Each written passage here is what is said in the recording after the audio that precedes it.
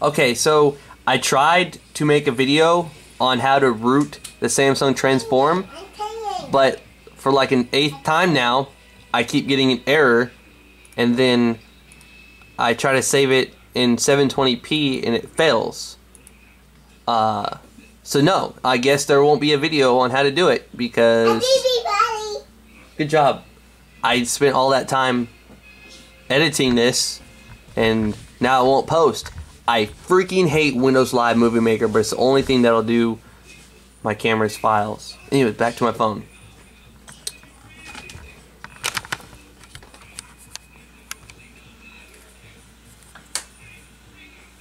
Okay, this is a stock ROM with custom recovery, a kernel for Wi-Fi tether, and root permissions.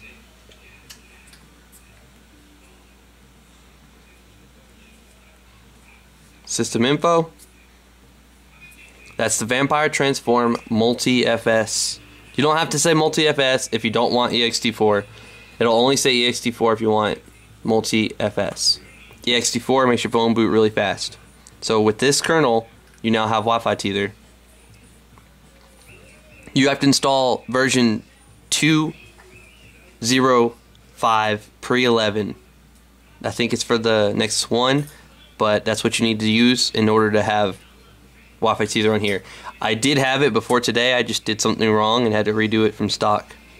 So my instructions are: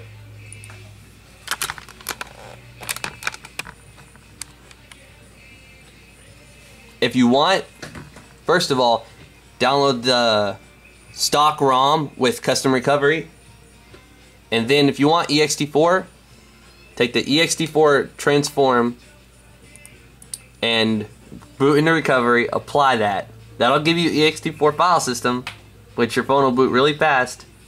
Mine takes about 40 seconds.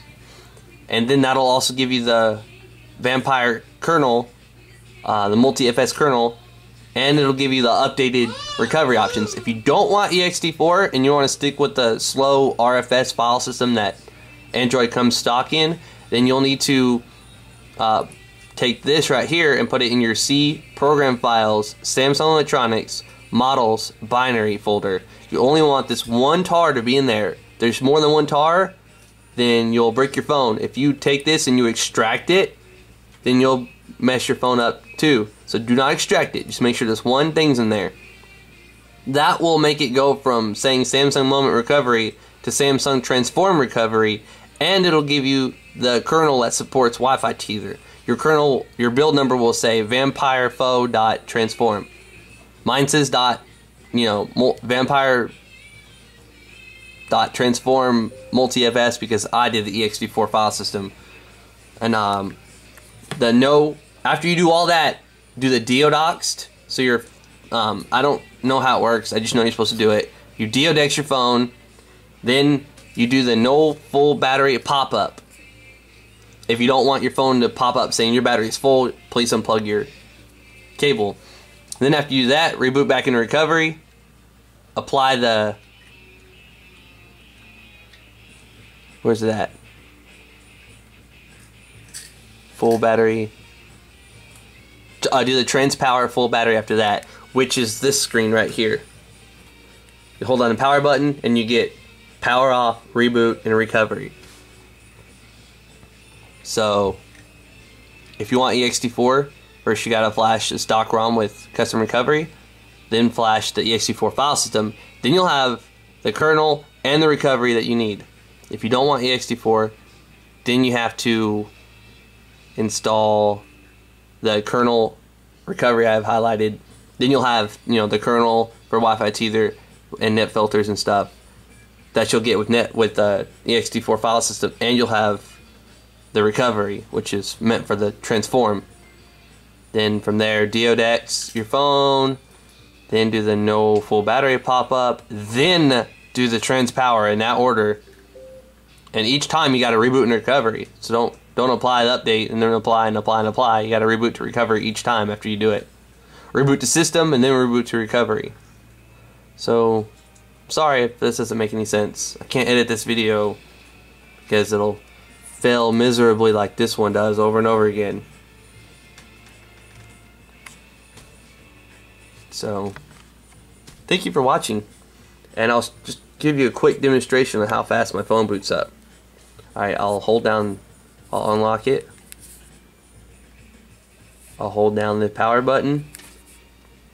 This is the trans power thing where it gives you more than just power off, airplane, and silent. I'll go to reboot. It's got to shut down all the way. Okay.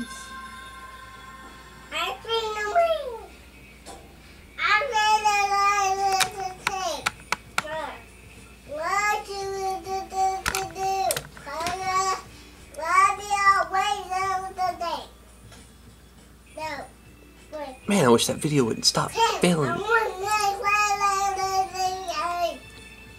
5 minutes, 54 seconds. We saw that screen.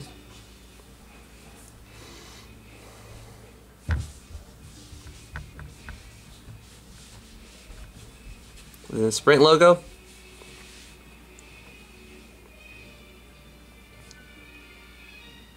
This is after EXT4 file system, Deodex. No full battery pop-up, and the reboot recovery options, and the power button. Alright, 622 at the Samsung logo. Takes about 16 seconds, I think, to get from this to the desktop. Well, that's 10 seconds into the vibration and lights.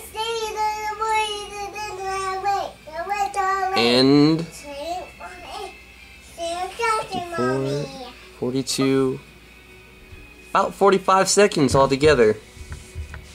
Not bad at all. That's after everything, you know? This isn't stock anymore. It's a stock ROM, but it's got the kernel and all these extra options. Thanks for watching my 7-minute long video that I cannot edit, because it will fail miserably like this one.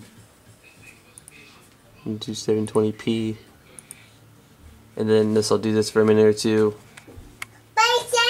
Then it will fail. Thank you, Windows Live Movie Maker, for being a complete waste of time and space. Goodbye.